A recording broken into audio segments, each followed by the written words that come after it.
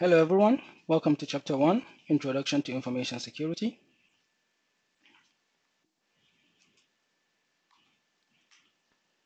By the end of this chapter, you should be able to define information security, understand the history of information security and how it evolved, be familiar with information security lexicons, understand how information security is implemented, and understand the people responsible for ensuring security within an organization.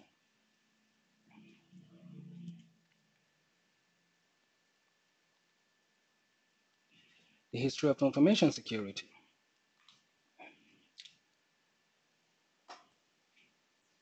So the field of computer security began immediately after the first computers were developed. And the first computers that were developed called mainframes. Mainframe computers are really big computers that are usually secured somewhere in a sensitive place, really, really big that tend to take a lot of space. And they have lesser memory as well as less RAM than the computers we have today. One of those computers, or one of those computers was actually used to break the Enigma. And we will talk a little bit more about the Enigma, but it is the, the mainframe computer that was used at the time really transformed and also had a lot of impact on the computer security field. Prior to the mainframe computers, security was usually focused more around physical controls. When computer security began, the field still continued within physical controls. So mainframe computers were only protected physically, where they are stored somewhere and a lock is put to ensure that no one has access to the mainframe computers. One of the reasons why physical controls were more of a priority at the time is because mainframe computers of that time were not really networked. So one mainframe cannot really talk to another mainframe. Each mainframe is considered just a standalone on its own and it doesn't connect to any network. So as such, the only people who can access mainframe computers must be physically present to access it. And that protection all revolved around physical theft, ensuring that physical theft doesn't happen. No unauthorized individual has access to those mainframe computers, that such that espionage, sabotage, and things like that doesn't happen. Some key dates regarding information security. In 1968, Maurice discussed password security in time, which is basically how password is being shared, as well as how to ensure that computers can be used without really sharing passwords. Well, not really an example, but this is more around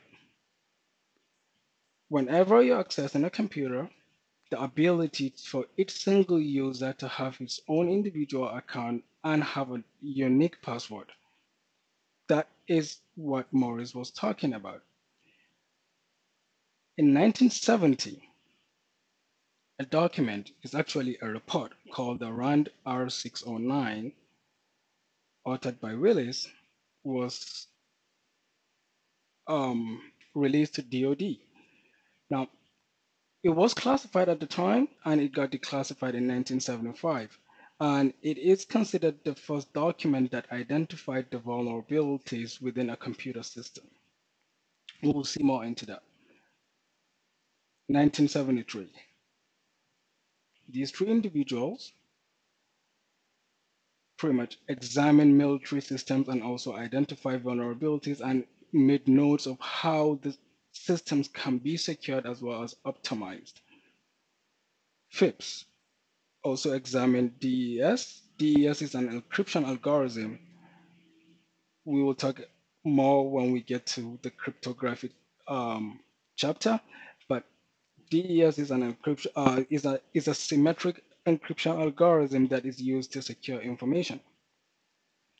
In 1978, additional report came out towards additional report came out that discussed the protection analysis of a project created by ARPA. ARPA is DARPA today, um, but it is the research agency within Department of Defense, within the U.S. Department of Defense that handle our research, and they are really considered the pioneers of networking. We'll also talk a little bit more in depth around that. 1979, Unix, um, security of Unix was discussed. 1982, trusted computer security documents, also known as the Rainbow series, which we don't really use these days, but they are considered some of the early documents that really outline how computers should be secured in terms of providing a policy and things like that within an organization. 1982, Unix operating system was also four important handles to computer security were identified within Unix OS. 1984, file security and Unix system was also discussed. Now, at this stage, networking exists. As a result, it means access to files within a computer system needs to also be protected, not just at a physical level, but there is a chance of, there is a possibility of someone who is not physically present to be able to access documents within a computer system. 1992, the IETF worked with the Naval Research Lab to develop a simple internet protocol called SIP, which transformed to what we refer to as IPsec today. The Enigma. So the Enigma is an encryption device used by the Nazi Germany for military communication during World War II. There are a little misconception that usually happen is that the Enigma that was used during World War II was the first version of the Enigma. It actually wasn't. The first version of the Enigma happened before World War II, and it got broken by the Polish. Um, yes, the early versions of the German code machine Enigma were first broken by the Poles in 1930. That's also another misconception. Alan Turing, is who really broke the Enigma that was used during World War II, was considered the first person to break the Enigma, but he wasn't. He actually was able to break the Enigma for used during World War II with the help of the Poles. They were the first to break the Enigma, where they were able to decrypt it. And again, the Enigma is the machine that was used by the Nazi Germans to, for military communication, and these are highly secured communication. When you get the chance, watch the movie called The Imitation Game. It really um, brought to light what kind of happened as well as how things went, and also touch a little bit of Alan Turing's personal life. He attended University of Manchester in the UK, and whenever you find yourself there, you should definitely go check out the little garden and memorial. The Alan Turing Memorial is really a great place to check. The information that was being decrypted from the Enigma was actually really helped towards ensuring the end of World War II. I believe it was said that the ability to decrypt the Enigma and resulted into ending World War II almost 2 years earlier, something like that. Now, the history of computer security in general, in 1960s, ARPANET program was initiated by ARPA. ARPA is called DARPA today. Like I mentioned earlier, it is the agency that handles DoD research. And they began researching on redundant network communications. That's the ability for two computers to communicate at the time. And Larry Roberts developed the ARPANET from its inception. He was an employee of ARPA at the time. DARPA still exists. They do a lot of research. When you get the time, definitely go to their website. You'll see their work and everything. They are also here in Arlington.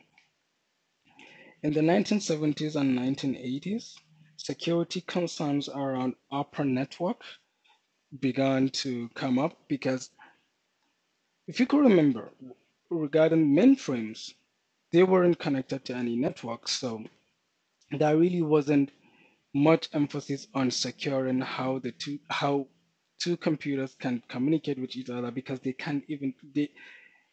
cannot communicate with two mainframes cannot really communicate. Most of them are just standalone devices. Now, after ARPANET program, the ARPA network, now two computers can communicate.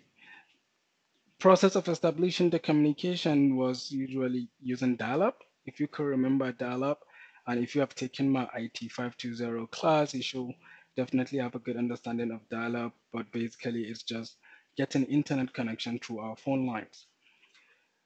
When the ARPANET program came into place, there wasn't really security considerations in mind for how to secure dial-up connections.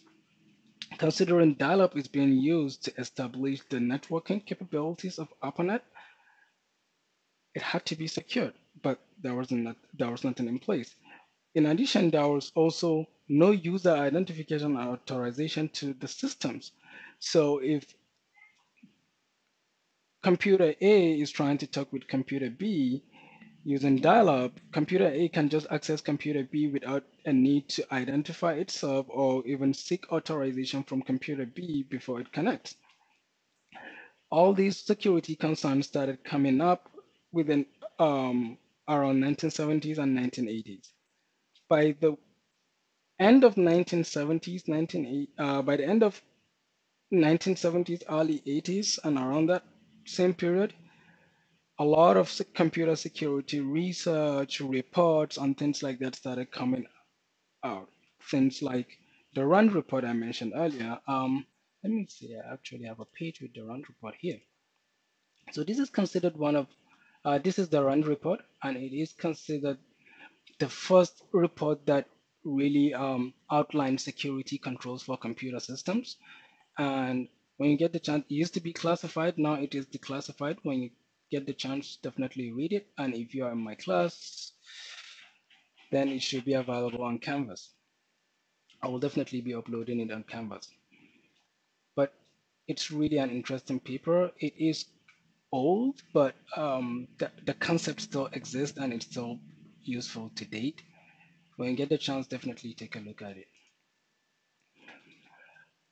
Multics mainframe. So mainframe computers also use operating systems. Multics is the first operating systems that was security focused, meaning it was designed with security in mind. And as a result of that, security kind of transformed from physical to data access, etc., etc., etc. Around that, when you look into how mainframes used to be and the importance on just securing the physical access to mainframes, now with Multics, we also understand that there is a need to have a logical security around the data, logical access, and Multics was the first operating system that had that in mind. By the 1980s and 1990s, we are now on the internet. Now, prior to that, ARPANET was just an interagencies and government entities and educational organizations, pretty much people within ARPA at the time and DAPA today, US government, military systems, and US affiliates were the only people within that network. However, by the 80s and 90s, a lot of computers exist. Personal computers are becoming a common thing at the time. Portable computers as well have started evolving, and a lot of computers are getting connected, and we're having this global scale of networks, but which is basically what internet is. But still, security was considered a really low priority, and the internet was not secured at the time. Well, it still not is secured. You still have to have security controls in place. But at the time, there weren't security capabilities to implement as much as we do have today, and security wasn't really a concern like it is today. In the around the same time was when DEFCON started. DEFCON is a conference around security and hacking. Definitely check them out. They always hold a yearly conference, and it's a big thing. The first virus called the Morris worm is around the same time that it came out and really transformed the entire landscape. When you get the chance, definitely read about Morris worm. Um, I'll also upload a report around Morris worm, but it is the first virus of the first computer virus that was created. By the 2000s, now computers have become very common. The internet has become common, and people, organization, nations, and pretty much a lot of things are becoming dependent upon technology, computers, and the internet. Medical records are switching back to the internet. No, medical records are switching to computer systems. Computer systems are being utilized by banks for information processing. A lot of things are becoming dependent on the internet. So as a result, there is now definitely loopholes that can be exploited, and there is definitely value in terms of what exists within systems that are able to connect to the internet. You find things like banks have customers and employee records within computer systems, and if someone can access it remotely, they can definitely alter the records and change whatever the information is. A lot of nations are putting their sensitive and including their research records within computer systems that are also connected to the networks. That results in cyber warfare because one nation state can attack another nation state by just accessing their information and messing with their things or even blocking access. When you get the chance, also take a look at Stuxnet. It's a big deal that happened in Iran and their nuclear program and things like that. Cyber terrorism started becoming a thing.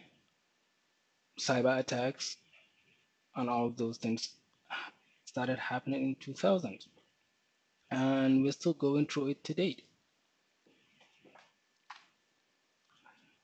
This is pretty much the program plan, kind of just the highlight of the program plan. This is DARPA's logo as it is today.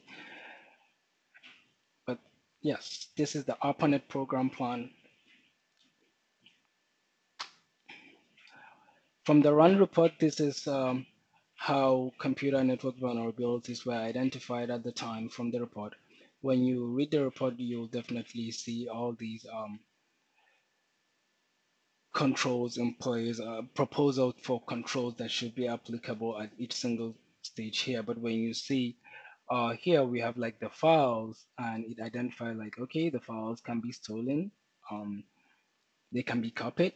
Unauthorized access to the files can happen, but for you to even access the file, there has to be some sort of a processor, which could be a hardware or software or combination of both. A hardware issue could be failure of protection circuit that contribute, which will definitely contribute to the software failures. The software could be vulnerabilities, could be failure of protection features such as access controls, bound controls, and bound controls means incoming bounds or outgoing bounds.